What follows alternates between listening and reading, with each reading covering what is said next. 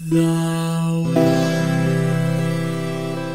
is saved.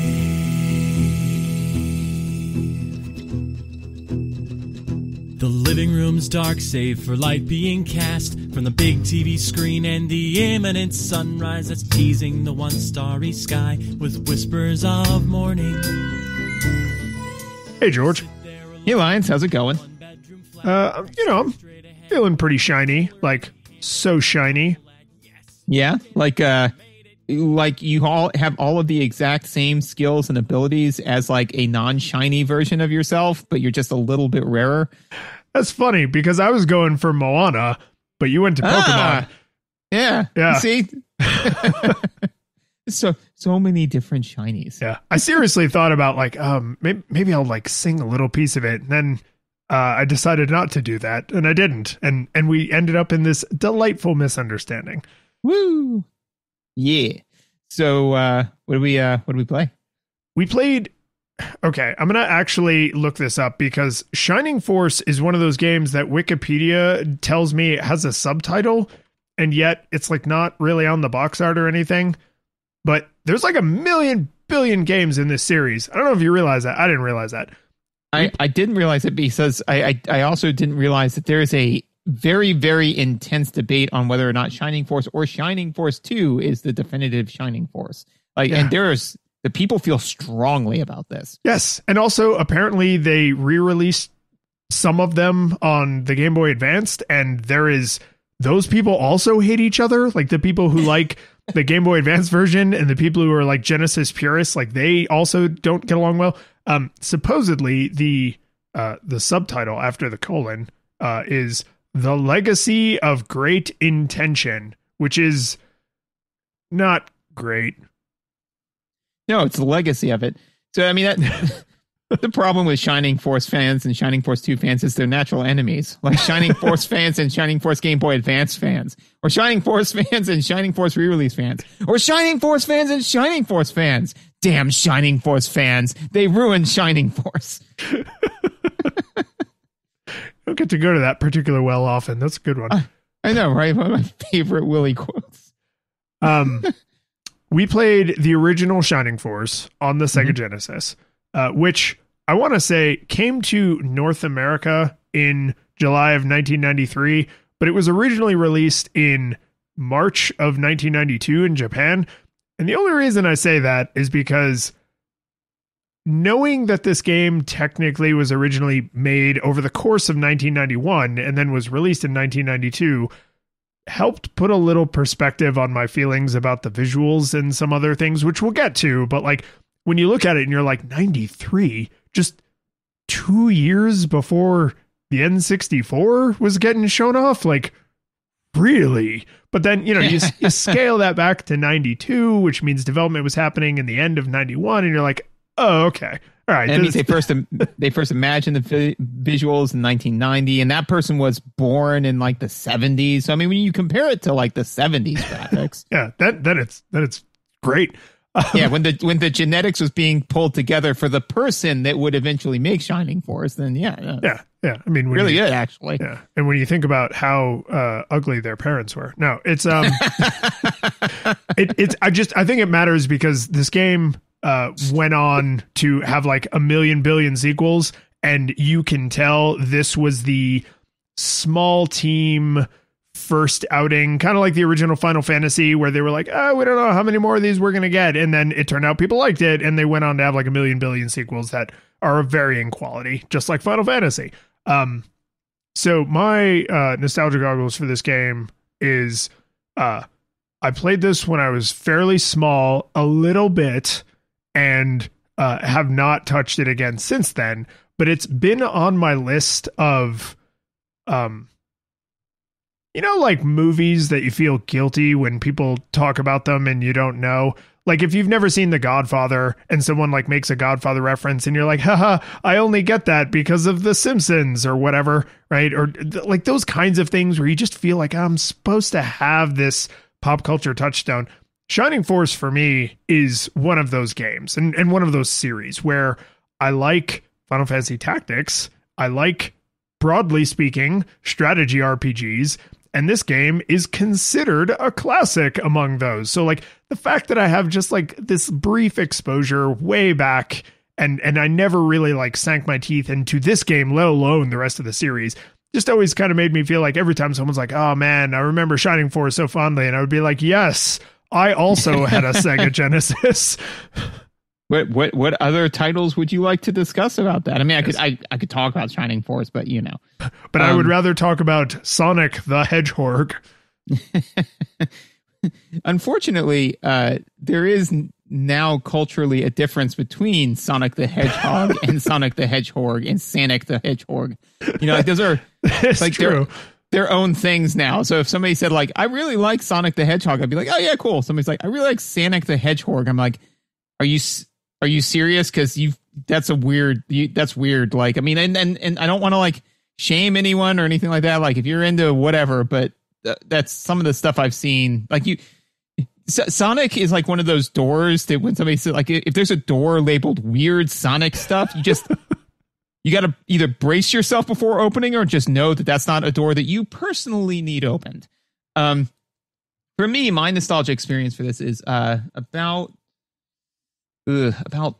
15 years ago. Yeah.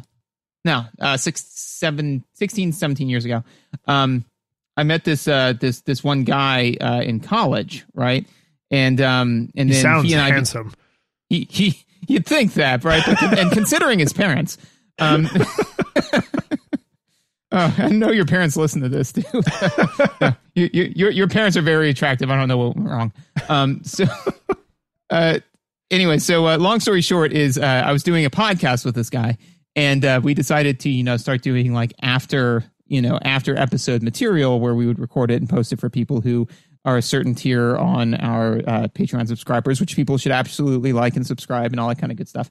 All of that being said is while we were debating on what game to play next, I believe that you said, well, what we could play is Shining Force if you're not a fucking coward. And that does sound accurate, yes. And that was the first time I had ever heard of this game.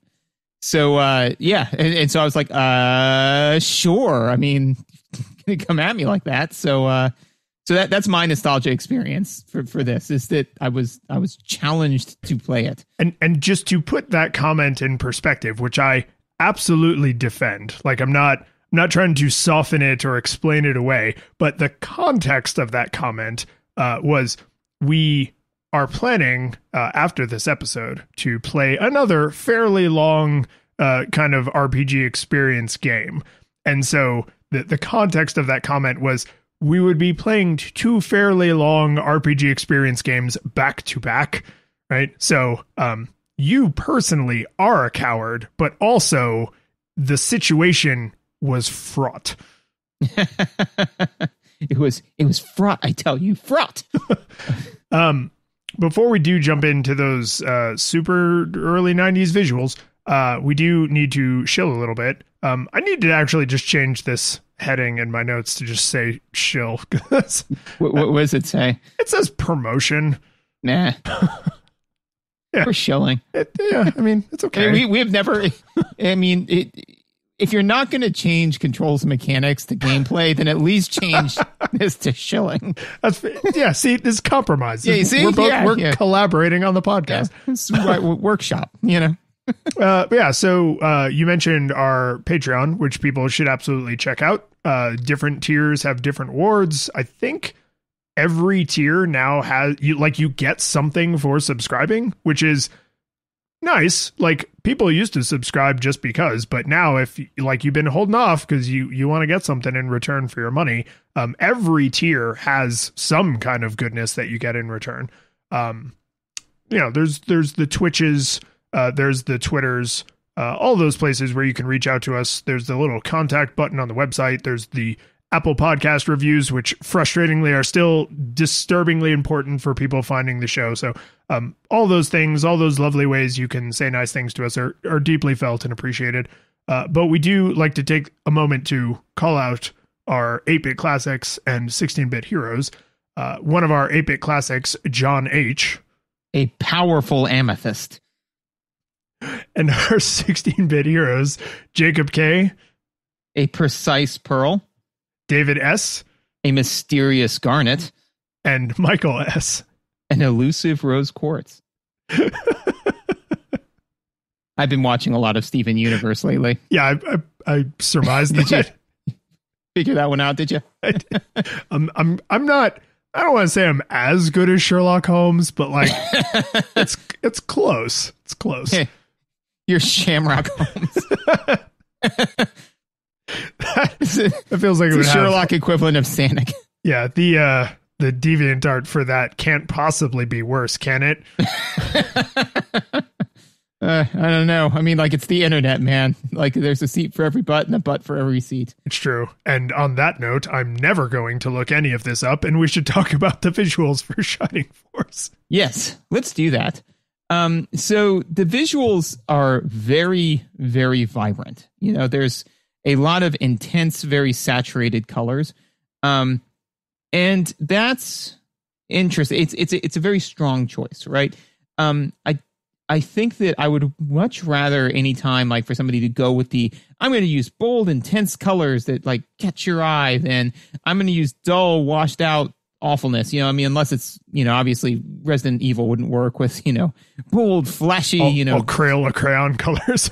Right. You know, that being said, I will say from my seat, at least, sometimes the vibrant colors, I did not feel that they necessarily did a good job making the characters, the playable characters, distinct enough from the background. You know, like, I never really got confused. I always knew, you know, and on top of that, because it's a turn-based RPG, unlike in, you know, Home Alone 2, Lost in New York, it was less like important for me to be able to make that assessment on a dime. But that being said, literally in the opening scene, there's your sprite and then a rose bed of colorful roses, and twice I like lost track of where my character was, because when he would walk into the roses, it was just like hard to figure out where he was. So I think a good choice to use the bold, vibrant colors, but I never really realized that you got to tone that down a little bit with your environment, you know? Yeah, or the opposite. There needs to be contrast, right? Correct. Like, if the environments are super vibrant, then maybe the characters can be kind of dull. Or if the characters are super vibrant, then maybe the muted colors can be on the environment side, right? Like, you need to have, or, you know, a thick white outline, like something to create that kind of contrast. And I know, you know, the Sega Genesis had a more extended color palette than what the Nintendo could do, and it's comparable to what the Super Nintendo could do. I don't honestly know which one is more powerful. I've heard people argue both. But there is something about Genesis color choices that to me always screams Sega Genesis.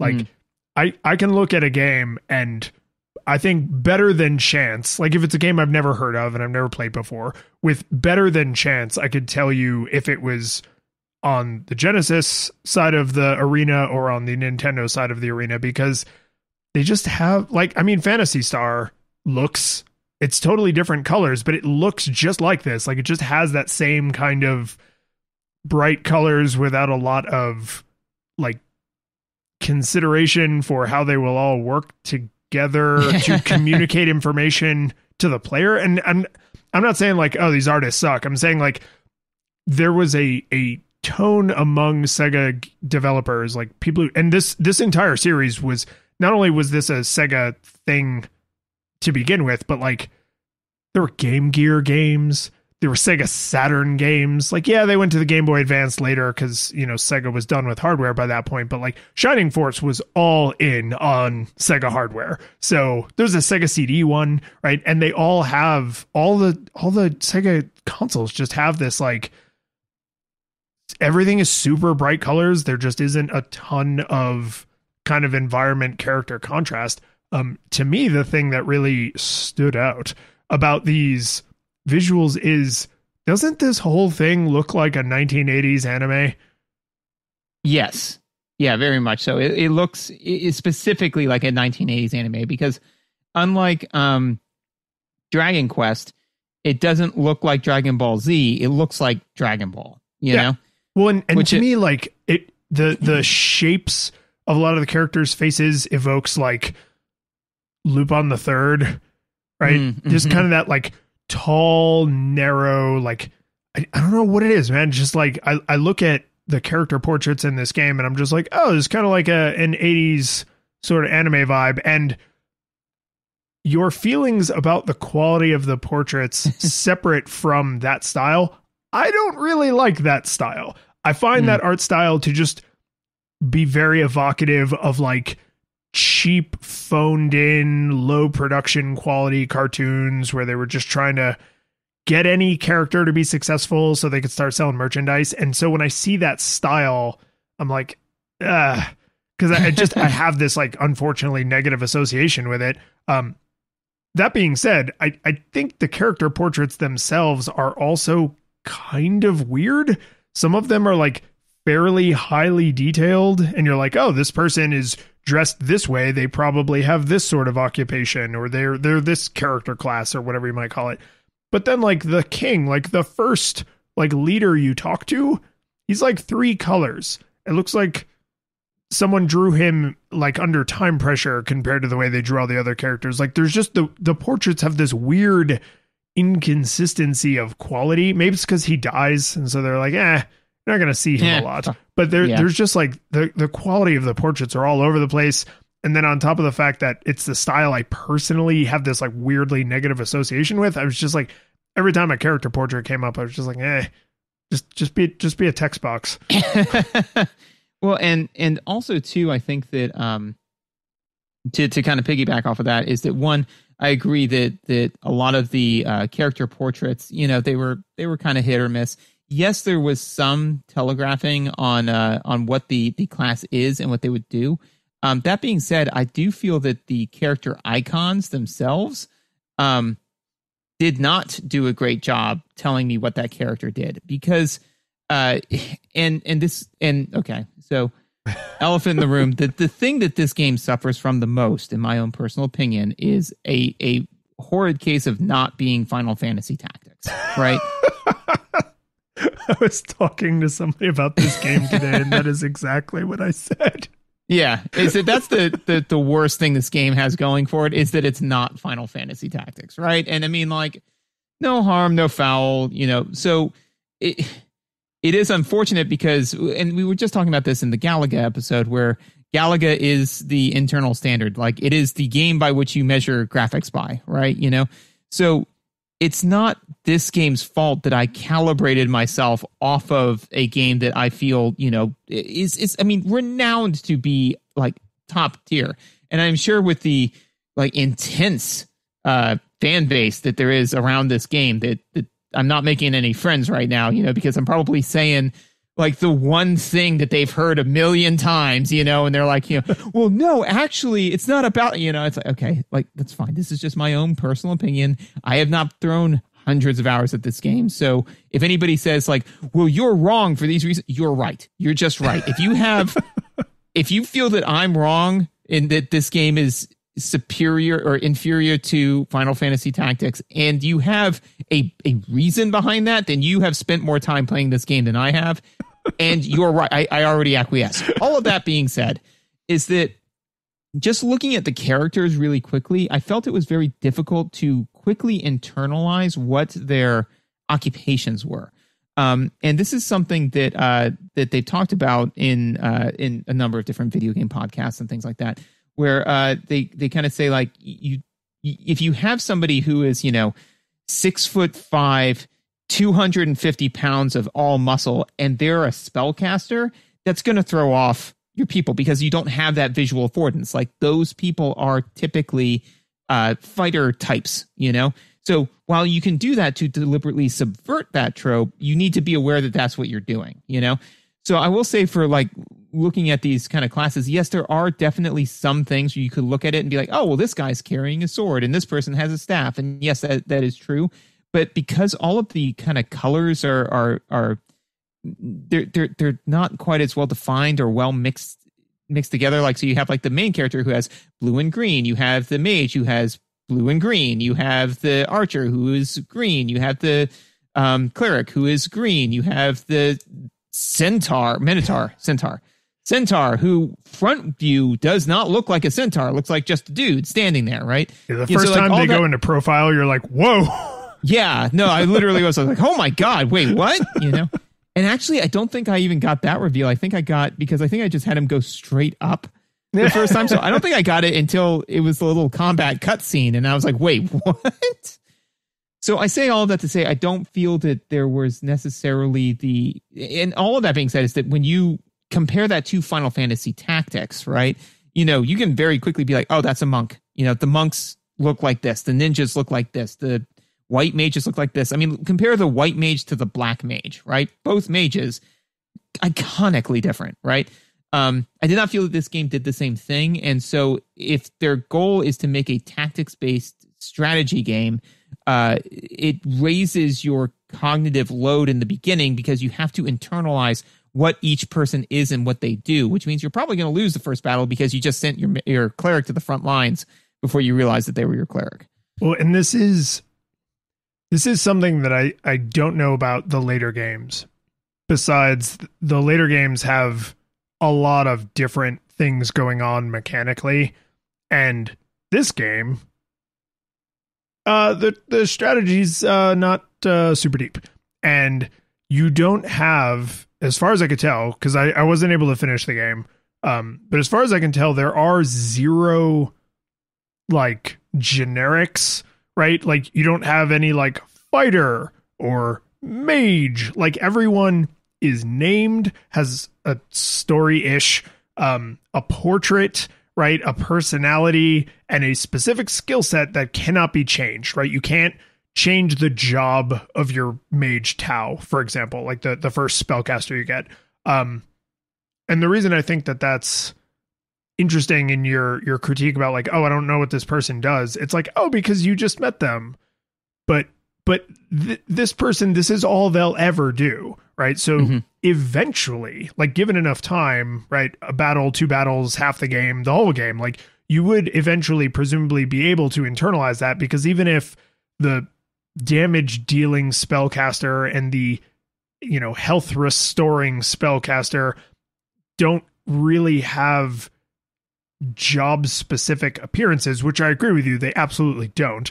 They have unique enough appearances to their character that you could say like, oh, that's Tau. And I now know from using Tau in battle that Tau does thing X, right?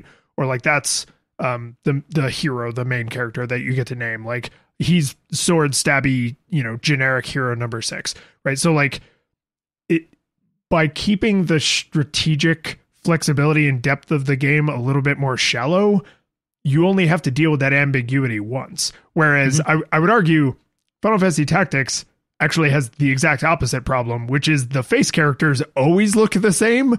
So when you send Agrias into battle and for whatever reason you're leveling her as a white mage, and then you're like, Agrias, use your sword attack. Oh crap, you're a white mage right now. Right? So like the simpler mechanics, which I have lots to say about, but the simpler mechanics at least mean you only have to memorize what everybody does once, and then at least you're good. The first time you got to figure it out through trial and error, but then you're good. And that's the thing, is that I don't think that it's by any means game breaking. It is though something where and to your point is because everybody is their own unique human, right? You can't have them. They're not all humans. Yeah, oh, that's true. Sorry, that was very insensitive. But you know, so it would be very, very difficult if every single fighter can't look like a fighter, because there's 15 different, you know, individual people that you know, have that particular class. That being said, though, not to make this a critique about Final Fantasy, but to juxtapose it, is that what Final Fantasy does, though, is they do give you those generics off the cuff. So it's like I think one other person, I know Algus is there. Because I had to spend a round dropping him every single time. Like that was the first thing that my hero did, was turn to the right, punch Algus to death, to unconsciousness, and then I could start the battle. All that being said, though, is that so what that did was allowed you visually to say like, okay, this person's going to be a mage, this person's going to be a fighter. They look like mages and fighters, you know? So then when you start to get those named characters that you can make anything, you've already, you know, got a lot of the background to the game. You already know how to play it. You've done all of that mental legwork beforehand. So that way you can then kind of flourish with it. Whereas this one, it says like, hey, here are your heroes. They do stuff. Go figure it out. Not world ending by any means, but definitely a crutch that I didn't realize how heavily I rely on people being kind of archetypally cast visually until all of a sudden I was like, all righty, just run up there and, oh God, you're my healer. Well, it does play into kind of where we started with this about the colors feeling a little samey and not really popping, because if your brain lazily is like, oh, the green elfy looking person is my archer, and then not long after you get a green elfy looking person who is in fact a healer, and you could reasonably, right, send one of them where you didn't mean to, and they're pretty generous about letting you undo movements and stuff. But then, like, if you've been slowly over several turns building a plan where you're like, okay, I'm going to put this person here, this person there, and then I'm going to have the archer go up behind them. Oh crap, that's my healer, right? Like, you can end up in a position where you're like, oh, I moved, you know, green square and I meant to move different green square. And it's not game breaking. It's not like I was routinely losing battles over this. I'm sure you weren't either, but it forces you to think like, I really just wish these characters were a tiny bit more distinct, because their character portraits super distinct in battle, like in the actual clash between like friend and foe, super distinct, like silhouettes, and they have different little movements and everything, super distinct. But they're tokenized sprite that you see on when you're moving around town or in the battles, because it's the same sprite. They need to pop more. Pop's the best word I could do. Like when an industry exec is like, it just needs more oomph. Like, I know that's not super helpful note, but that's what I want. Come back with another revision that has more oomph. Well, and interestingly, so as we were discussing this, I think I figured out the problem with the poppin' is because I was like, you know what, I want to look at Sonic, not Sonic, just Sonic. To kind of see why, because I didn't have that issue with Sonic, and with Sonic it's actually more time sensitive, right? So why not a problem with Sonic, but a potential problem here? And I think it's because they don't have to be off limits, but they have to be used very, very sparingly, which is the colors of your heroes can't be the colors of basically anything else, you know, or if it is, it can be like an accent color, but it can't be the flat color, right? You know, so you look at Sonic, right? And it's interesting because on the opening title screen, right, Sonic is blue, the water is blue, and it's almost the exact same blue, right? That's fine. You don't need to do anything there, right? But then when you go to play the game, the blue of the water in the background is a different color blue. The blue of the sky is actually the same blue as Sonic, but you're never against the blue of the sky, or you are rarely, right? When you jump, the camera changes, that way the water kind of jumps with you, you know? So all that being said, is at no point are you against the same color, whereas in this one, and I'm literally looking at a scene right now just to make sure I'm not losing my mind. The archer who is green, the cleric who is green have the exact same color as the grass, which is green, which is why they don't pop, you know? So yep. I think that's the issue, is they didn't say like, okay, these are the colors that we're using. These are the 15 colors that we're going to use for the heroes. Yes, that will make the heroes look a little bit more the same, but they will always pop against the background because we're not going to use any of those colors in the background.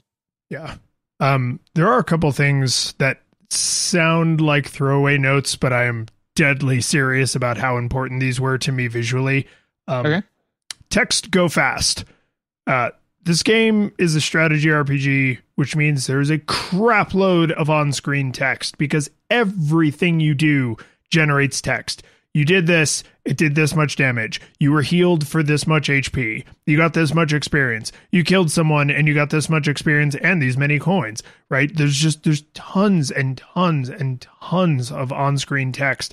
And not only can you set the text speed, but if you hold down like confirm, it blasts through the text, which is by modern standards super not a big deal. But in 1992, most games did not give you this incredibly welcome affordance.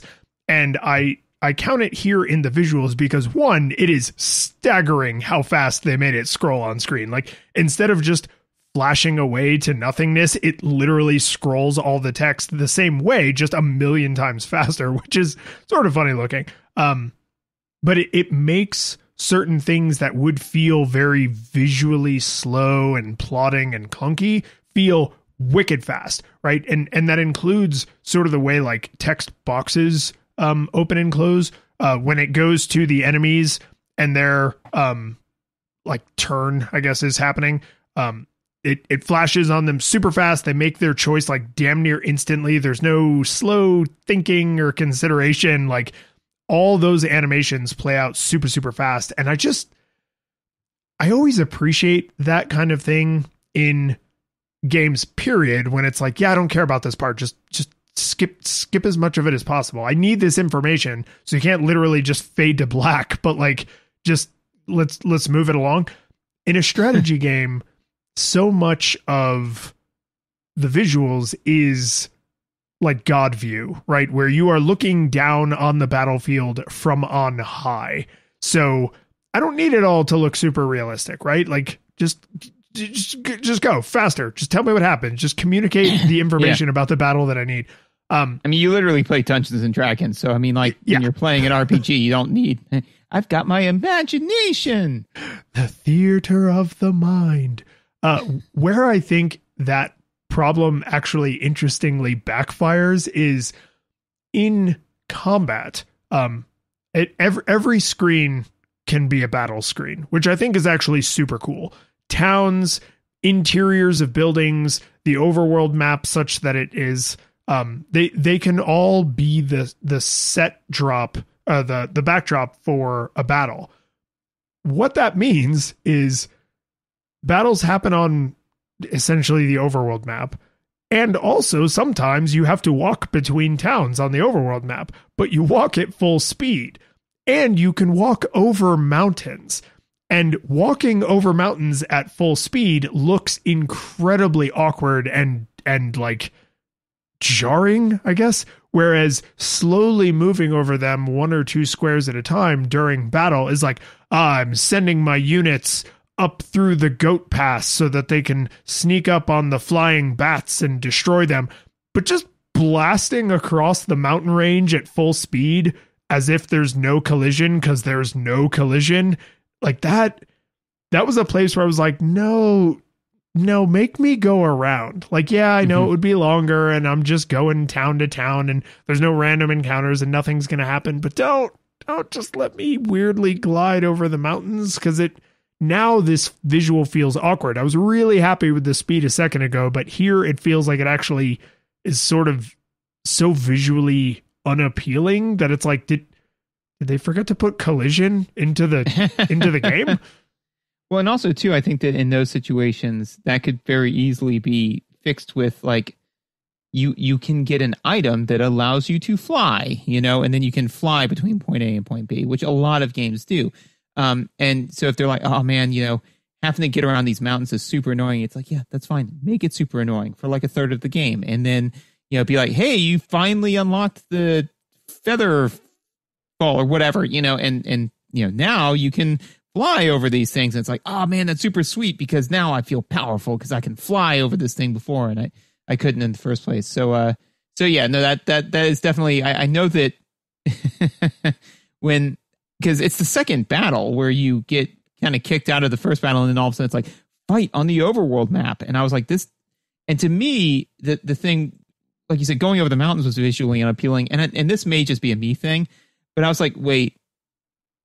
So 1 square is the entire dungeon I was fighting in before, right? It is now represented by the map. Now, I could definitely see, like, when you're walking on the overworld map, it's tokenized. The whole point is that it's a representation, right? But now I'm looking at my 4 characters. I'm like, so they're all standing like hundreds of yards apart from one another, right? I mean, that's the whole point of the map, right? And now I'm going to watch my centaur just, wow, just like clear, like hundreds of, not thousands of yards in like 6 seconds, because I'm assuming around in 6 seconds, because it's always 6 seconds, right? And lance this guy to near death. I'm like, when did on Battle 2, I am now near deific in, my ability to clear. That doesn't make any sense to me. So that to me immediately pulled me out of the experience of having battles like that on the overworld map. I did not care for that. I do like the fact that, you can have it in a town, you can have it in a shop, you can do it anywhere, but not on the overworld map. The overworld map is a representation. It would be like if literally I said, to you, I put out a map on the table. I said, like, okay, we're going to go from here to here. And then all of a sudden you're like, wait, there's a battle. And then I insisted that we stand on the map, like Joey from Friends. Like, I got to go into the map. Go into my map. Yeah. So anyways, I agree with you on that visual, but for those reasons. So I'm always fascinated when we notice the same thing for totally different reasons. Because my problem with battles on it's not really the overworld map, but I mean, it looks and functions vaguely like an overworld map, because you don't spend a whole lot of time walking around the way you would in like a Final Fantasy or Dragon Quest, right? It's not that sort of overworld map, but it looks and functions basically like that. My issue with battles on those maps, as opposed to like a town or a dungeon or like on a cliffside or the, lots of fantastical locations you end up at. When you're on like the generic overworld map between cities, the cities are a pseudo realistic distance apart, and the enemies are closer to the city you're trying to go to because they either got there first or they went there intentionally to try and prevent you from going there, right? So now you just have leagues and leagues and leagues of empty nothingness between you and them, and you spend the first 5 rounds just slowly plodding over there, because from your point of view, you were looking at like the individual centaur and you were like, my God, she's flying, like she's going so fast. And from my point of view, I was like on top of a building looking down at a snail, and I was like, that snail's never going to get all the way across the street. That street is huge by that snail's standards. Right? So it's like, it's the exact same problem, but like, it's like, you can like do a dolly zoom with a camera where you like move the camera toward as you zoom out, or you move the camera away as you zoom in, and it does like a crazy perspective thing. Like, you were dolly zooming in one direction and I was dolly zooming in the other direction, because we were looking at the same thing and having totally like opposite problems. You felt like this weird sense of speed, and I just felt like there's this giant expanse of nothingness, and it takes so long, and everybody's moving so slow. So either make the world smaller or make the characters move farther on their turn. And don't get me wrong, I understand that in a strategy game, both of those changes would have a massive impact on how the battle played out. Fine.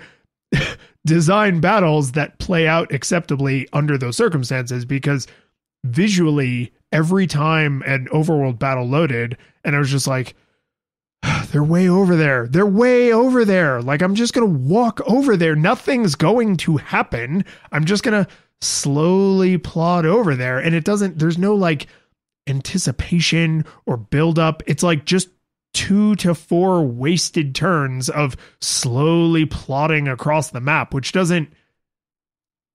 I don't know what the point of it was. Like, it doesn't feel grand and massive, and it doesn't feel like mechanically I'm getting time to strategize, which again, talk about later. It's just daunting. Like, you know what it is? It's like pre-Revolutionary War British warfare. Like, they're lined up on their side of the field with their muskets, and we're lined up on our side of the field with our muskets, and we're going to just slowly walk toward each other and start firing muskets.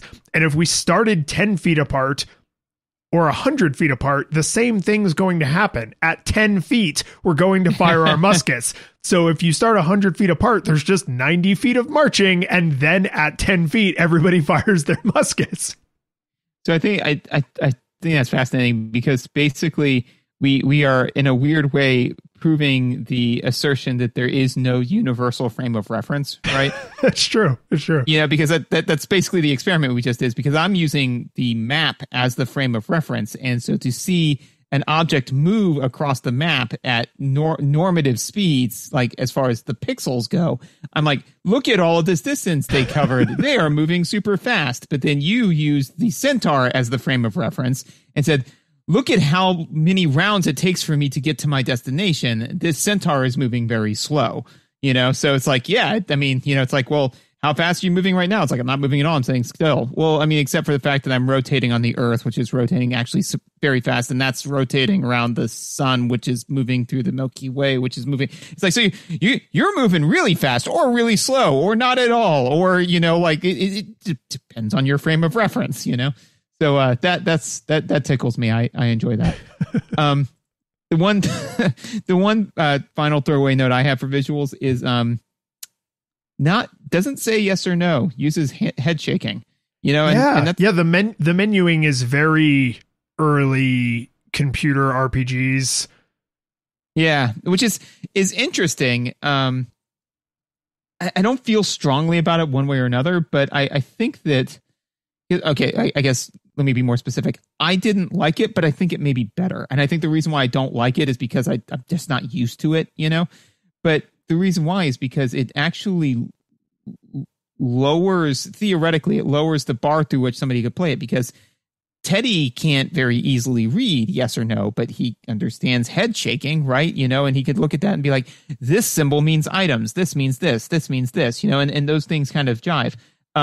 It's weird then that they decided to lower that cost of entry on a very, very mathematically rigorous strategy game, Like, it's like, what? Yeah. That feels a lot more, you're a silent protagonist, and this is a way to make it feel like you, the protagonist, are responding, and I think it's pronounced protagonist. Protagonist. It feels more like that and less like an accessibility, how do we get this game to be more playable by a wider audience? Because, I mean, there's so much text. So for someone to have thought like, if confirm and deny are little hot head nod and head shake animations, then that'll bring in the younger set. It would be like teaching your dog to shake hands and then actually putting it into a high-powered business deal. Yes. Yeah. So like today, I could imagine someone saying, oh, we're going to have the menus be really visual so that they're like it's less reading. It's a little more approachable. At this time in history and based on everything else in the game, I think it's more of just like someone thought it looked neat.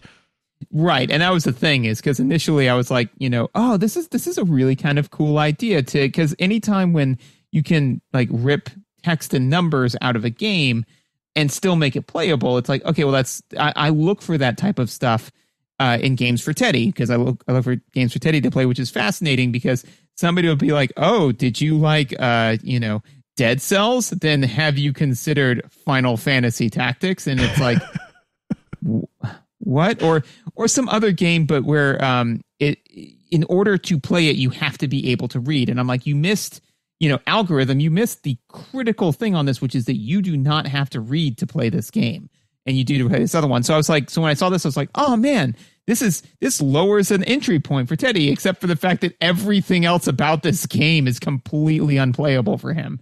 So yeah, just kind of, My last note for visuals, which I didn't mean to be a throwaway note, but weirdly, it's like actually not typed out in my notes here. I think the best visual, like artistic visuals, and in terms of like how well they communicate what is happening, is those little battle clash sequences. So in this game, when I go up and poke a dude with my sword, I select the poke a dude with my sword, menu, and then it actually goes to a higher resolution kind of over the shoulder, like full unique little animation of me poking with the sword and the bad guy going arg when they like get hit, right? And ditto for healing spells, damaging spells. The archer has their own, and remember, every character is unique. So each character, like if there's 2 healers, they have their own unique casting a spell animation, because even though it's the same spell, 2 different characters with unique sprites. And that sprite work is pretty good. Like I think it actually looks pretty nice. I kind of like I don't even know what you'd call it. It's like a split ground where the enemy is on their own little background that's drawn and rendered for them, and you're on your own little background. It almost looks like you're standing on a plinth, like overlooking where they are, and it creates this kind of interesting visual effect. It's nice, and it's good that that's nice, because you're in that screen a lot. Every single interaction, every attack, every time you are attacked, every spell you cast, every spell they cast cuts away from the over screen, the battle map, the Final Fantasy Tactics view, and it goes into this little like canned cartoon, and it's thank God it looks nice, because otherwise that would be painful, right? So I think it's very thoughtful that they were like, we want to make the hits feel like you're hitting them. We want to make when you get hit that it feels threatening and scary when, big monster swings their club at you or whatever, when fireballs are exploding. Like, we want to make that feel visually spectacular. And so I think they could not do what Final Fantasy Tactics did, which is have the strategic where are my people on the field view and that serve the combat needs. So they cut to these little like vignettes. Excellent choice. Really. And a look that, now that I know it's from this game, I've seen other games copy this look. And so you're saying that this game was the progenitor of it? Maybe not the progenitor, but certainly a very early example if it's not the progenitor. So I've got a gameplay note that'll tie very nicely into that. So we got to do visuals, but we got to come back to that because this is gonna be very nice for me. Audio then. Audio. I'm curious. How'd you? So agreed completely. Visually, really, really important that you can just plow through the audio. What'd you think about the text crawling noise? Did you like that? Was that nice for you? Didn't bother me. Didn't bother me as much as you'd think because I felt and I think I'm starting to realize this is a big hang up for me. You just hate Mario like I hate Donkey Kong? Mario so much. No, because you have to walk to play Donkey Kong. You can't walk any faster or slower. You have exactly that one speed. And so you're just hearing that noise at that pace constantly. With text scrolling noises, not always, but most of the time, it ends up having a rhythm more akin to someone typing, right? Which means there's like a little bit of break, right? And it's break that is following the pace of the conversation. So if a lot of people are talking and they're talking back and forth, you might hear like, right? So like there's some almost like musicality to it. And even if it's the same sound effect, which this game does, right? Shining Force has just one text scroll noise. If I'm holding down the please for the love of God, go through this text faster button, I feel like, oh yeah, I mean, this noise is kind of irksome, but like I'm making this happen and I'm getting something in return for this, right? Walking in Mario or in Donkey Kong, in the original Donkey Kong is not that. It's like, it's just a punishment for playing the game, and I'll never forgive it ever. Well, and also too, I do think that to your point, is that in this game, right? You that's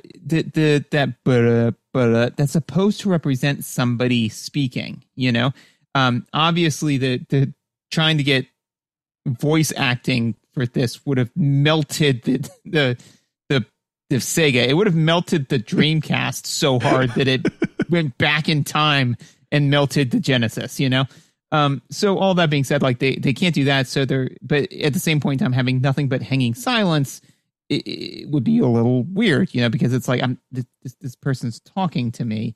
I take it back. I don't think it would be weird, but it to me, it didn't bother me because it's supposed to be representative of somebody speaking. Whereas it became normative.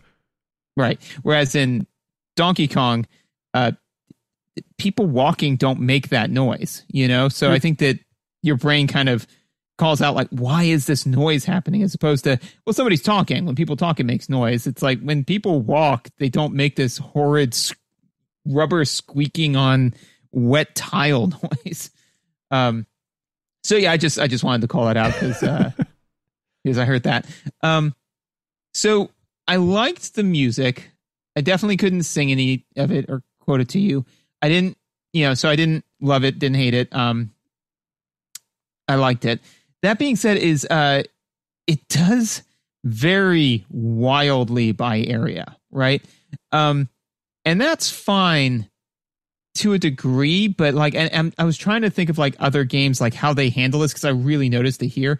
Because literally, you'll be walking around in the town, and it's like do do do do do do do do do, and you're like, yeah, no, this is kind of cool, man. Just walking around the town, and you'll just head up to where the castle is, and it's like bum bum bum bum bum bum bum bum, and you're like, oh my god, and you like take 2 steps back, it's do do do do do do do do do, and you're like, wait. I mean, a part of me just kind of wanted to be the main character, like straddling that line and just kind of hopping back and forth, But and so I think that the issue is that there's no bridge, like, so there's no. And then I walked into another area where there was either very low or very muted music. Then I got to the area with the very intense music, and that the two different music styles are very, very different than one another, right? So in other games like Legend of Zelda, things like that, like let's take Link to the Past, right? When you go into a dungeon, right? It's very clear that you're going into a dungeon, right? With this one, you just walk north hard enough, and then all of a sudden you're in the castle, right? But then also too is there'll be a little circle that'll kind of go into you, and the music will duck out, and then it'll come back in this new area that you're in. That's better, because this was jarring. It's jarring, and it also feels like the pieces of music are different, not always for the right reasons. Like the music does not need to be that dramatically different between the first town and the first castle, right? Like the transition could definitely be smoothed out, but if the pieces of music were just a little bit more thematically aligned, where they felt a little more cohesive, then the sudden transition might not be quite as jarring. The issue I had with the sudden jarring transitions was with everything you said. I mean, co-sign that 100%, but also in battle, the transitions are not only jarring, but it really highlights the repetitiveness. So when you are fighting, there's some battle music, and I think there's half a dozen different battle musics depending on like where you are in the narrative and kind of the environment and stuff. But when you do one of those actions I talked about and how beautiful the visuals are, as far as I could tell, because like I said, I did not get to finish the game. As far as I could tell, it does the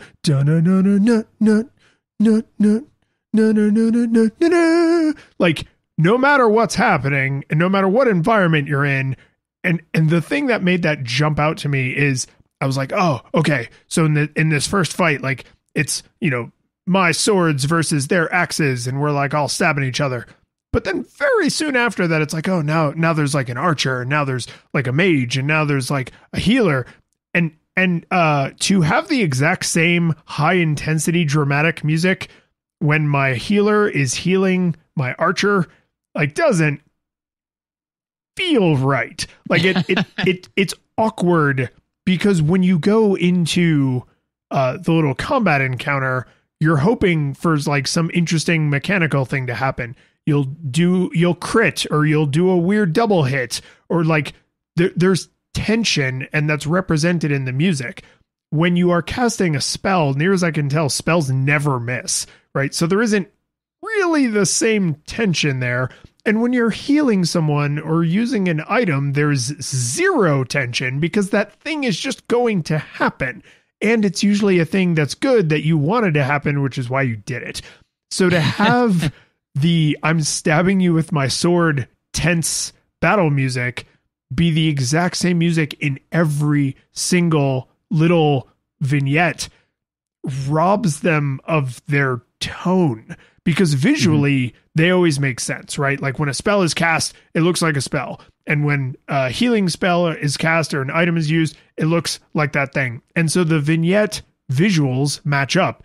The vignette music matches up half the time, I guess, right? Like, and that doesn't, it doesn't feel good. Like just tonally, every time I cast a healing spell and it went into that dramatic music, I was just like, what am I supposed to be feeling right now? How am I supposed to be feeling? This music is not clearly communicating to me the feelings I'm supposed to be having. Well, it's like in the episode of The Simpsons where they do the X-Files parody. And so Homer, walks in and he's like, it appears every night. And, like this alien came and attacked me. And, Chief Wiggum goes, okay, I'm just going to go ahead and take that statement down on my invisible typewriter. Do. And he's like, fine, you don't believe me. And leaves. And then somebody comes in flicking a lighter, clearly charred. He goes, I just burned down a house. I'm afraid I'm going to do it again. Oh, well, let me just take your statement down on my magical typewriter. Do. Fruitcake. It's like that, where it's if you get the same response regardless of the action or visual, it feels discordant, which The Simpsons knew and played it for laughs. This game just kind of did it and it was like, see? And you're like, oh, no, that doesn't make any sense, right? So no, I agreed. That's actually, what it is? It's salt. It's someone was like, oh, when you have an interaction, it's like tense because it's like you versus the enemy, and that's someone telling you that in most circumstances, it's probably okay to add a little salt. Oh, you got a steak? Put a little salt on that. You got some steamed vegetables? Throw a little salt on there. You got a slice of cake? I mean, it probably won't ruin the cake, but don't put a little salt on it. You know what I mean? It's just, it's not like, oh man, this game, this is the one failing in the game. It goes to that same music every single time. And there's a lot of little vignettes because every single interaction has the little vignette. So the fact that it goes to that little musical thing every time, it starts to drag on you. Because you're going to hear it over the course of the whole game thousands of times, certainly hundreds. Yeah, I actually crunched the math on it, and it's 50 million times. Exactly, which is a design feat. I was impressed personally. Because when it got to 49,999,995, and I was right at the end of the game, I was like, no way. It's impossible. But they did it, man. So kudos to them. And that's why they had to have that music in every single one, because otherwise they wouldn't have gotten to a clean 5 million. It would have been 3,589,232 or something like that, I love the implication that different music would have made this strategy game that has randomness play out totally different. No, this is a solved game. It's perfect. It's like Connect 4. Yeah. That's all I have for audio. You got anything else? Sadly, no, which I actually feel kind of bad about, because I was like, what is it with games from this era and having sounds? The spells make little chimey spell noises, and the blaze is the first damage spell you get, and then there's thunder, whatever. That makes they're fine. They make fine sound effects, but they're not great. They're not bad. They're just they do what they're supposed to. They do the job. Yeah. And I just I feel bad talking about somebody's work that way, right? Someone or a team of people got paid to make those sound effects, and I'm sure they did their best, and it's fine, but the visuals, everybody, if assuming you can see, everybody focuses on the visuals. We do, right? Mm-hmm. assuming you can hear, it's really easy to focus on the music because it's like it's catchy or it's thematic or it's haunting or whatever. But so many sound effects in games just kind of go unremarked. And from this era in particular, like the 16-bit and back era, I feel like my main note for a lot of game sound effects is it had sound effects. And you all work hard and you're all beautiful and I love you, but like, I'm sorry, I don't have more to say about your guy got hit noise. Like, it's just not that remarkable. You know what this makes me think of? It makes me think of The Office, where Ryan is in charge. You know, like he's the regional manager, and he's flaming out. You know, and so Jim calls him up and says like, "Hey, I just got this sale," and he goes like, "Thanks, Jim. Yeah, it's really, really big. It's no, wait, don't interrupt. Let me finish. Thank you for doing your job, please." And he, you know, like it's like that, where it's like, you know, what'd you think of the sound design? Oh, it's good. You know, oh, thank you. Well, let me finish. It was good. So you did your job. You know? It was present. Yeah. Controls mechanics, right? This game's battle chess.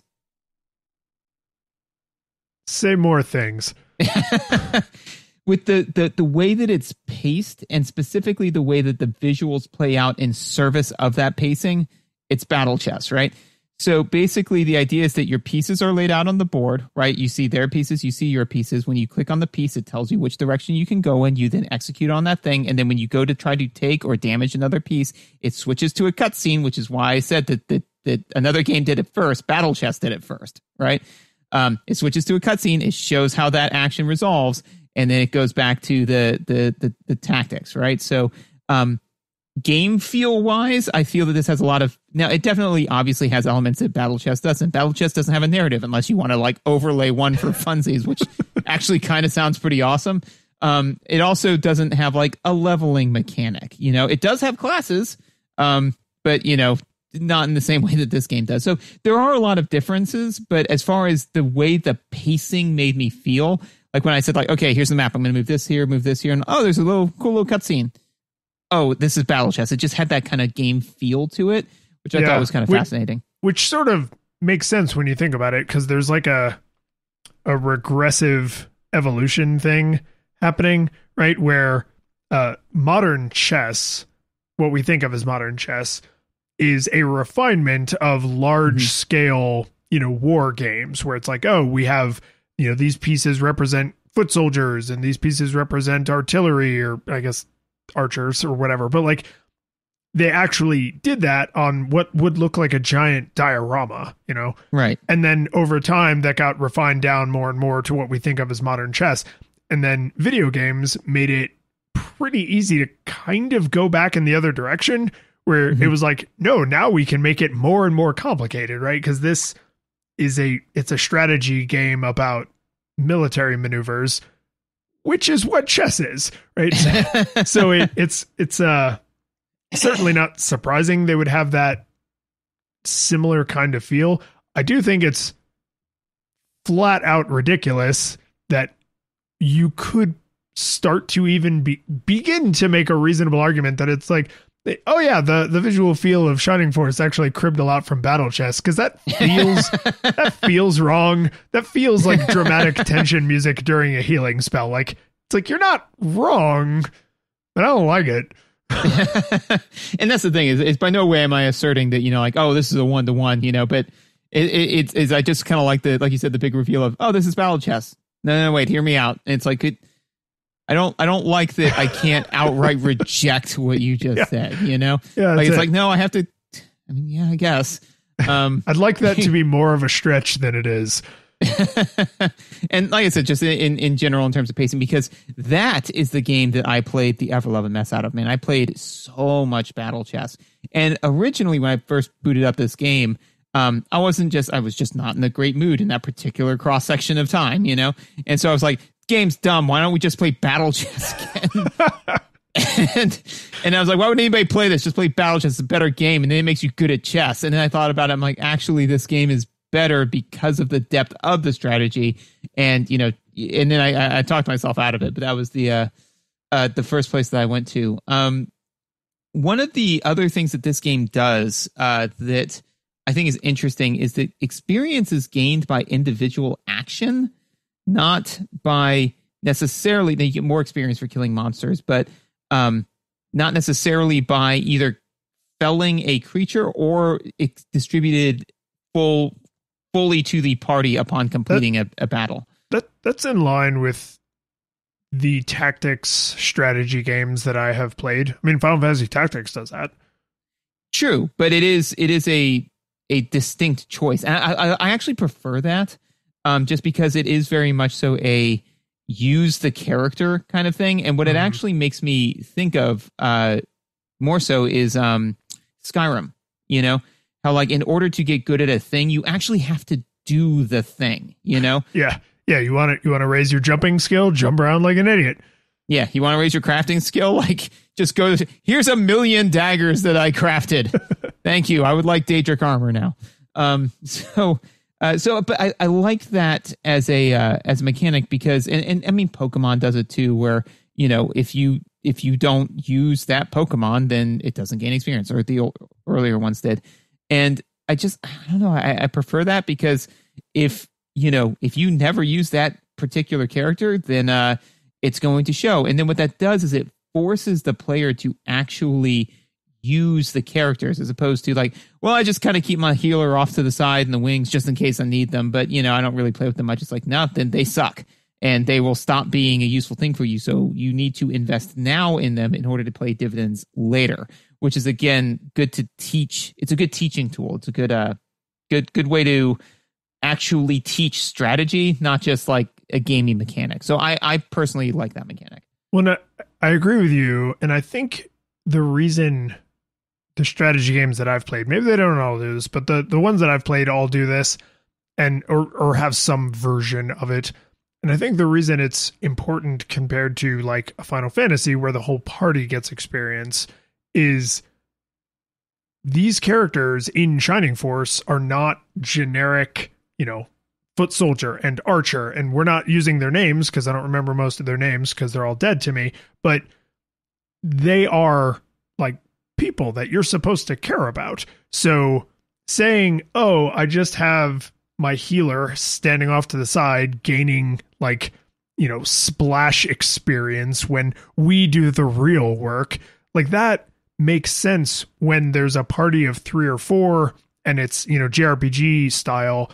But when you're supposed to be spreading units out to the winds and like going around mountains or you know, water features so that you can, you know, pincer in on your opponents, like it's like, no, this is like each person is contributing in a very unique sort of way. And if they die midway through the fight, then they only earned whatever experience they earned up until the point they died. And then you got to res them later, which costs money, and you can't use them for the rest of the battle.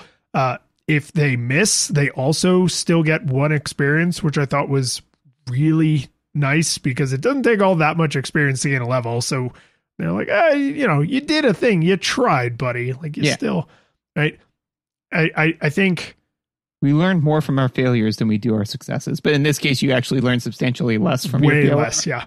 Way less. Like I can actually put a number to how much less you learned. Yeah, I can quantify it.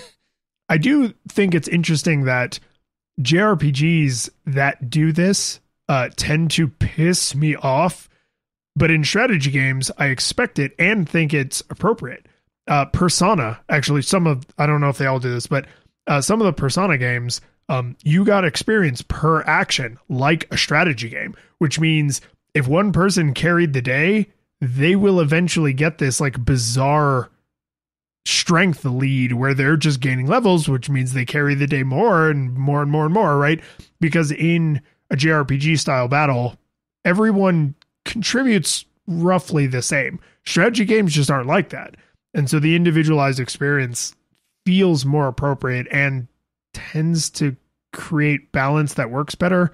I'm thinking through this in real time here, so this probably sounds pretty jank, but like there is some good reason that it makes sense in one environment and super drives me nuts in the other environment. And I'm glad that this has the strategy game standard. Well, and while as you're working through that, just a minor personal note for me. Yeah, I don't have the patience for turn-based strategy anymore, man. Like it just, I don't know what it is about where I am in my life and all sorts of stuff. And the thing is that it requires a degree of patience to do, turn-based strategy. And I think that it's, and a lot of times because we are trying to play, the way we play games for this podcast is different than the way I just play games in my personal time, right? Because I mean, for example, I really, really enjoy Civilization 6, but that's because, I can literally one turn at a time just kind of put my brain in neutral and just let the game go. But when I'm actually trying to deconstruct the game, I'm like, okay, all right, I understand how this battle is supposed to go. I want to move on to the next thing now. And it's like, oh, no, you got like 15 more rounds in it. And one of the other things that is inherent within turn-based strategy, but I don't think that this is actually a conundrum that I know a lot of game devs deal with, which is that there will come a time when you have won the battle.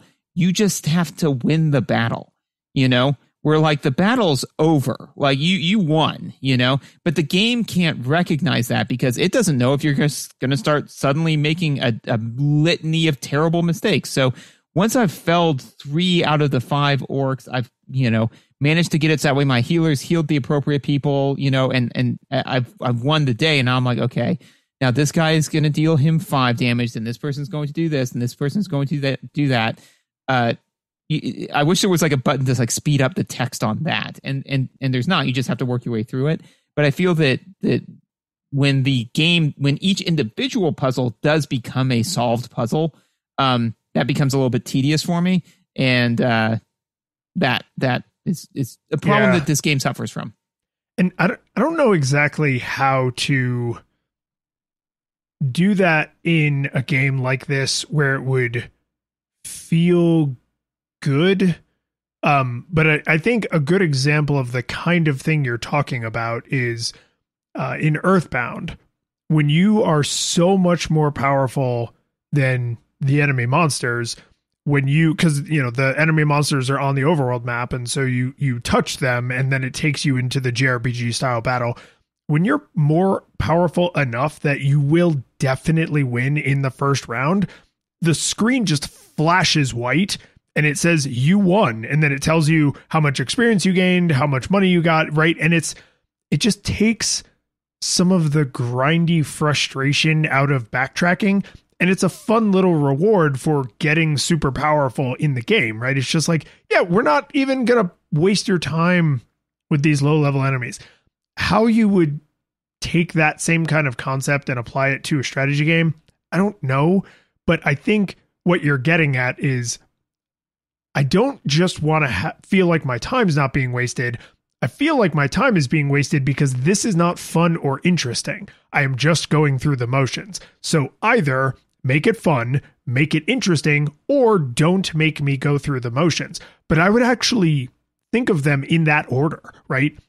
Just letting me skip out on the rest of the battle entirely feels like the worst of those options. Like, do something to make me feel super powerful as I'm like blasting through the remaining enemies because my brilliant strategy put me in this unassailable position, right? Like, let that feel super triumphant, or make it super fast or something, but like, don't make me go through the motions with the same pomp and circumstance and sense of drama as when I didn't know the outcome. The outcome is now determined, and yet the game is still like, oh, what's going to happen? It's like, I'm going to win. I'm going to win in 15 minutes because it takes 15 minutes to get from here to there, not because there's 15 minutes worth of problems to solve. Yeah, no, I agreed. And the other end of that spectrum that you can run the risk of is that if you add in so much randomness to your turn-based strategy, to where you're like, yeah, I got this handled, no problem, and then all of a sudden they're like, yes, but now the swamp monster appears. Whoa, it's like, well, all right. I mean, like if I start to win handily, if you just snap me back to reality with clear rubber band physics, then that's not fun either. So, and again, I never really felt that way with so much with Final Fantasy Tactics, and I'll have to reflect on why. I don't really have a good answer for that. I do feel... I think I know why. Oh, why? Go for it. Yeah. So one of my main issues with the battles in this game, I actually alluded to pretty damn strongly in visuals, which is the maps are huge. Everything is so spread out. But that's actually why I have I didn't realize it. I have that note here in this part where I said battles can start with baddies impossibly far away. Yes. So yeah. And so here's the thing. Let me quickly try to summarize some of the mechanics of the game.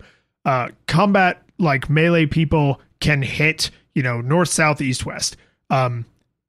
Archers can hit north, south, east, west, 2 squares, but not the closest square, right? So they have a slightly larger range. Spellcasters, depending on the spell that they're casting, sometimes it's just 1 square away, sometimes it's a little bit further. And then the spells actually go up in levels. So then they get area of effect, right? The blaze spell is the first attack spell you get, and it goes up in level pretty early. So it goes from targeting 1 spell to targeting a cross, right? So 5 possible enemies can be impacted. Here's where the space of things starts to cause issues for me. You can't move that far. Most actions, you have to be directly next to the person you're acting on, including things like using items, casting a lot of the healing spells. Like, you have to be directly adjacent to the enemy or party member that you're acting on. And because the battle maps are huge, you spend a lot of time just getting your soldiers to the opposite side of the field and loading your muskets while they're getting their soldiers to the opposite side of the field and loading their muskets. And this is another place where, like, tonally it fell down for me, where I was just like, there's no tension in this, because it's not like, oh, I'm casting buffs and I'm using one-time use items, and we're getting properly aligned so that my archers have the high ground, and so that I'm using yell 15 times so that way I can get that stat higher. All that stuff, right? So my spellcasters are like in the right position. There's none of that. And maybe that all comes in the super late game and I just didn't get there and I'm totally wrong, but it sure as hell is not there in the early game or the mid game. The early game and the mid game, it is what someone I was talking to about this game described as Pee-wee soccer. The strategy is Pee-wee soccer. You try to get one enemy to stupidly isolate themselves, and then you swarm them, and you all beat them to death, and then you swarm the next enemy, and then you beat them to death. Just the way little kids, when they play soccer, they don't properly play their position. They just all swarm the ball. Like, that is the only way I found reliable success. And that's what the CPU does. The CPU attempts to swarm you and then swarm somebody else and then swarm somebody else. And sometimes they make intentionally stupid decisions to, like, soften your mistakes. But you have these huge spread out maps. You have characters that cannot move particularly far on a given turn, and that they have to be directly next to an enemy that they're going to act on, or 2 squares away. And so you just end up having this feeling where, like, you spend a lot of time walking, just a lot of time walking. And I think you spend so much of your, I think you spend so much of your emotional energy on lining up on your side of the field, getting ready to fire your muskets, that once the day is won and it's like that scene in 300 where you're just going around just like stabbing guys and like putting them out of their misery. Like, that doesn't feel super triumphant. It's just this slow, boring, mechanical slog, because lining up at the edge of the field, active combat, and finishing the job all have the same pace. They all have the same, like, snare drum, kind of 50 beats per minute pace. There's no like squash and stretch. There's no like buildup of anticipation and then a big explosive firework. Like, each phase of the battle moves at the same pace, and that eventually is boring. And then once the battle's won, you're very aware of that boringness. Yeah, no, I agree, and thank you for solving that particular issue with me. So to jump off of that, I think then what the main issue becomes is that In Final Fantasy Tactics, the reward was intrinsic. In this game, the reward's extrinsic. You play this game because you want to gain higher levels, or you want to see the rest of the story, or whatever is involved behind the gate of playing the game, you know? Whereas in Final Fantasy Tactics, like the actual tactical situations were interesting because you're like, well, how high? Because I mean, they had different terrain heights, right? So you're like, well, how high is this terrain height? This person, this map is like short and squashed and super long, you know? So how am I going to deal with that? Okay, well, I should get this guy lined up here because this is my monk and he can do these things, you know? This person can do the, whereas this one, it's like, you know, like you said, just walk from point A to point B. So when I won the battle, I was like, when I won the battle in Final Fantasy Tactics, and actually we have a great exemplar for this, I was excited to play the next battle. And we know that because I got to like level 80 before I got past the first map, you know? And yes, part of that was grinding just because I like walking through a game when they're like, you'll never defeat this guy. He is the lord of this local town. You're like, I'm a golden god. So yeah, I think I got this, you know, like that. I'm going to deck him in the schnoz. But that being said, is that if the game was not intrinsically rewarding, I wouldn't have done that. I wouldn't have been able to tolerate it.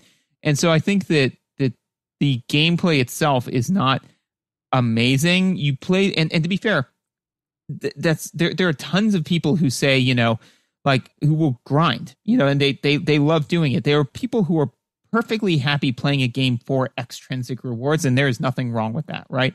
However, if the game is not intrinsically rewarding, then I tend to kind of check out because, again, when you've got 2 hours a week to play video games, you don't want to spend it on something where at the end of it, you can say, all of these numbers on this artificial sheet went up. It's like, man, I can open up a spreadsheet and make numbers go higher if I want to, you know? So I think that you're right, is that the game is not intrinsically rewarding. Well, and this is what is like, I would say the problem with this game overall is the scale is off, right? There are places where visually the scale felt off. There are places aurally where it's like, oh, this is the wrong amount of tension for this like thing that's happening. So like the scale of the stakes feels off.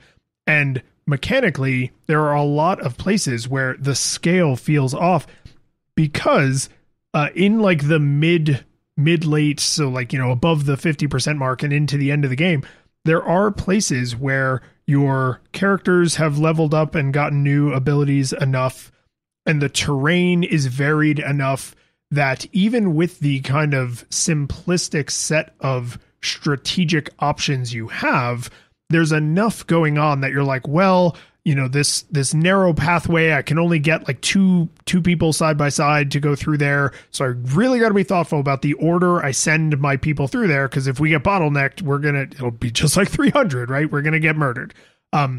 If you start to get the spells with area of effect and like you get better archers and stuff, like you can eventually start to do some things that are interesting tactically, but like the whole first quarter to third of the game has basically none of that.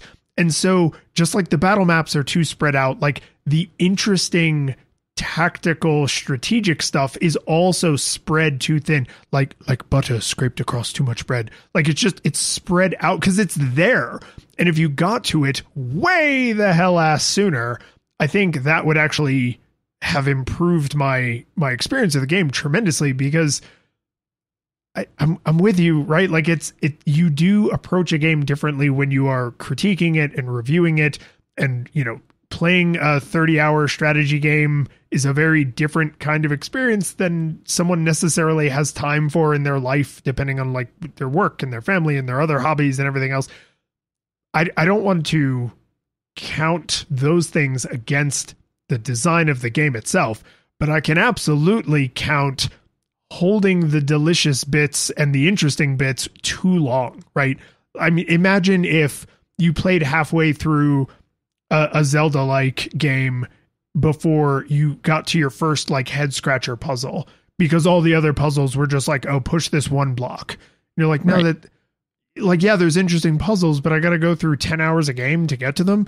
This is exactly like that. It's like, oh, so I can use all the 5-year-olds swarm the soccer ball strategy for like 5 to 10 hours before that's not going to be enough.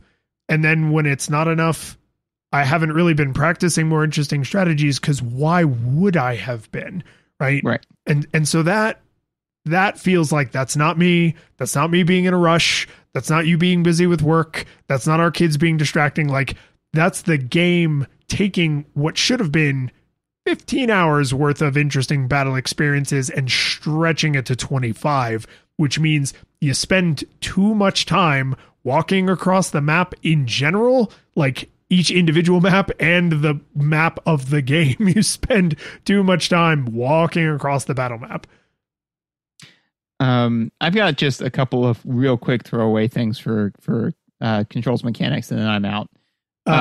It is one of them. This game has the shittest inventory management.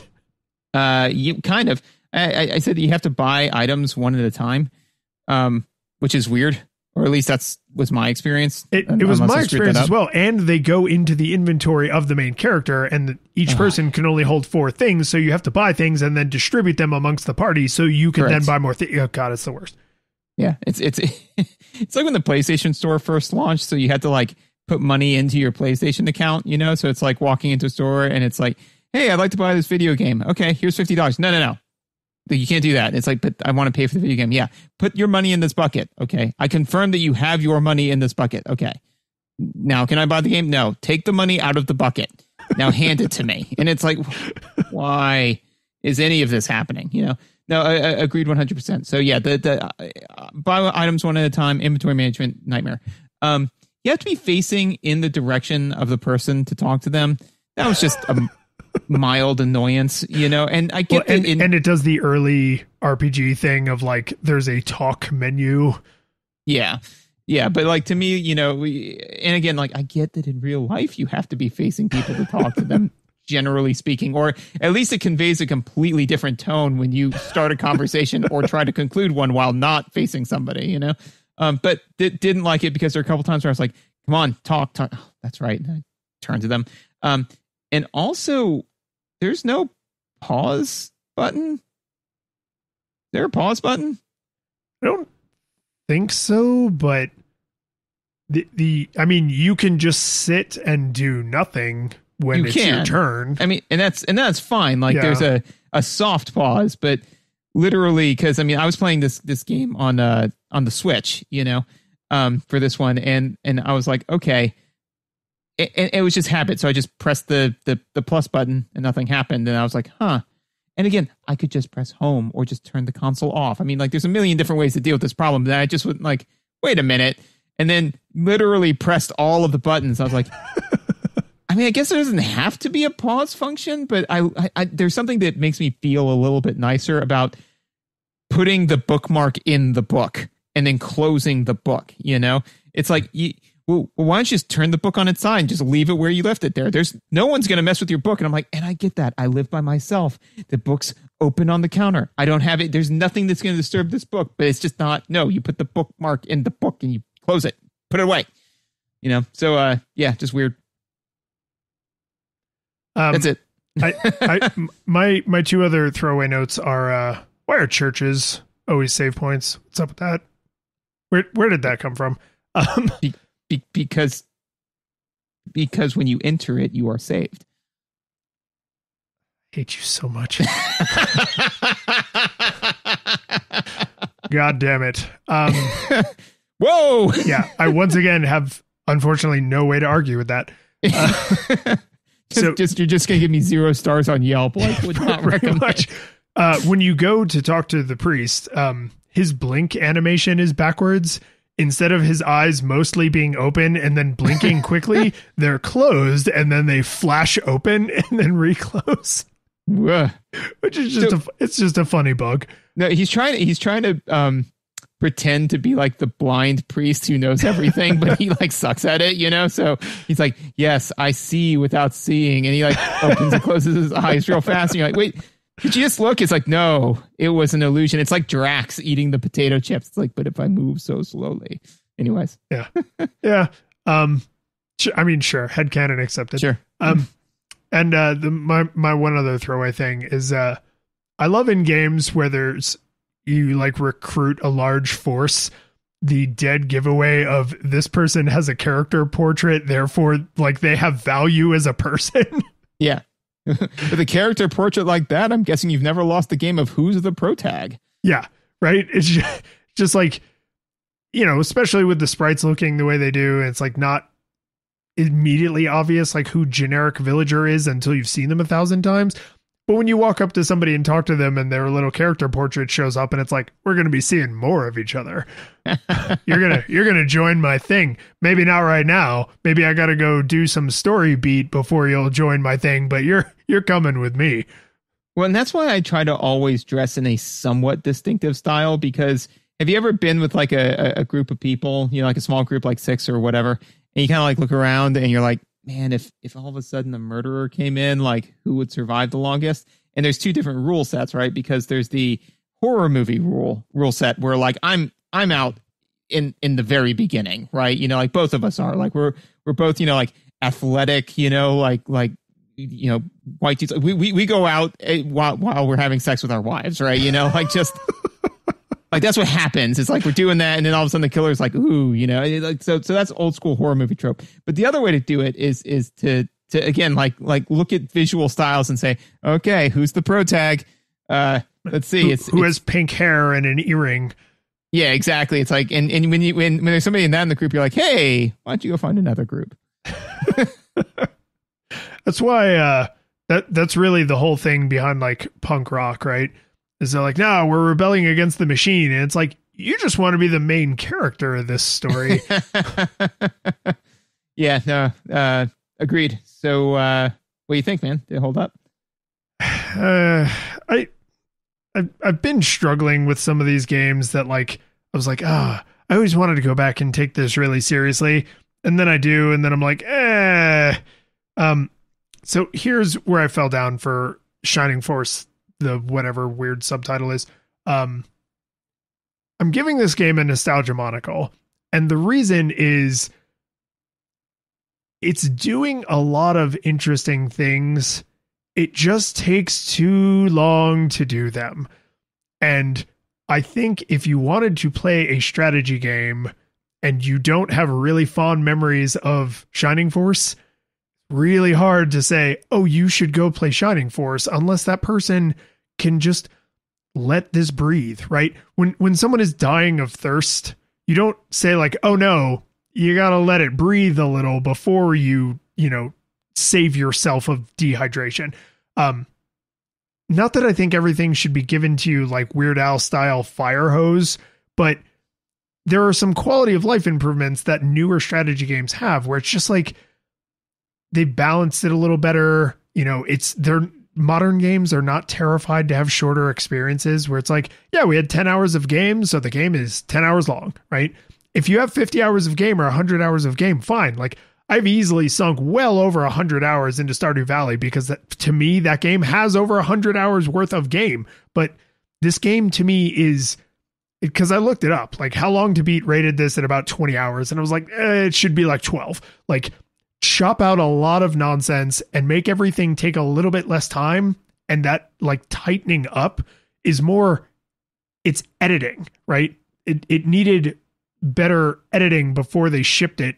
Not that it's like, oh, I'm impatient and it's so long and slow. So I think the game does interesting things, but because there's no way around how big the battle maps are and how long and slow and stretched out everything is just by nature of it being a strategy game on top of the other issues, nostalgia monocle. Like I would love to have the space to let this breathe and like really just say like, okay, I'm just going to put the full 20 hours into it. Because I was enjoying it. Like once the strategy started to have strategy and once there started to be interesting things going on, I was like, yeah, I could see playing this all the way through, but where the hell am I going to find the goddamn time? So nostalgia monocle is what I had to settle on.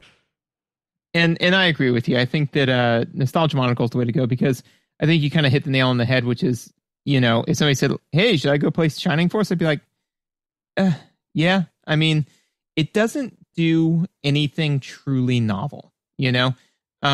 So why? I think that one of the things that, a brief aside, is that, you know, my wife and I have differed on a number of times, which is that, like, I believe that in order to keep a thing, you have to justify keeping it, right? And she believes in order to throw away a thing, you have to justify throwing it out.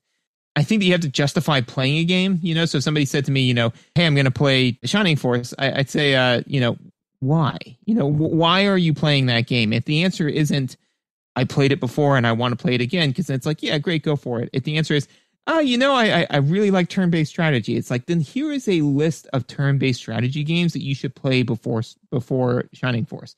Oh, I really like, you know, I hear it does some interesting visual things. It does. Here are some games that do it better, you know? Yeah, it's not bad. You know, I'm not going to, you know, kick it out of my office for violating company policy. But at the same point in time, like, if, you know, again, on a review, right, I'd give this a meets expectations, right? You know, where it's like, you know, you didn't do anything stellar, you didn't wow me, so I'm not going to fire you. But at the same point in time, you're getting cost of living raise, and that's it. You know, which is a bummer, because when I booted this thing up, I really wanted to be shiny. The curtain falls, the music plays, the credits roll, then it all fades to black, and you're left by yourself. The fanfare is gone, there's no player 2 there by your side to share victories won. But as you slowly progress down the hall to your bed, a few great events leak back into your head from the time that you spent traversing the land, battling evil, fighting the darkness, just sword in hand. Your memories creep in with the edge of a smile.